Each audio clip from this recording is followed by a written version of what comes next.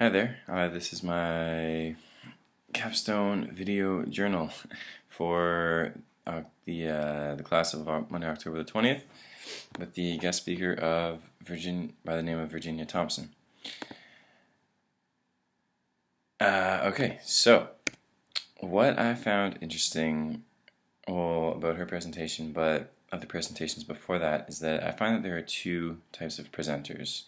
Ones that will make you feel informed and ones that will make you feel motivated.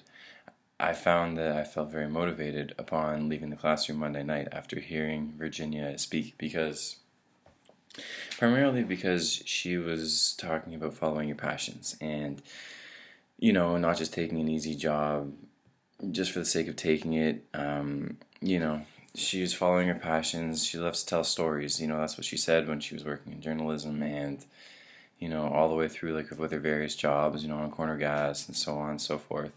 She always followed her passions. And one of my classmates, I cannot recall who, happened to ask her, well, yeah, following your passion is great, but, are times ever rough? Like, do you ever get discouraged? Do you ever feel, down and out? And she said, well, you know what? Yeah, like I do.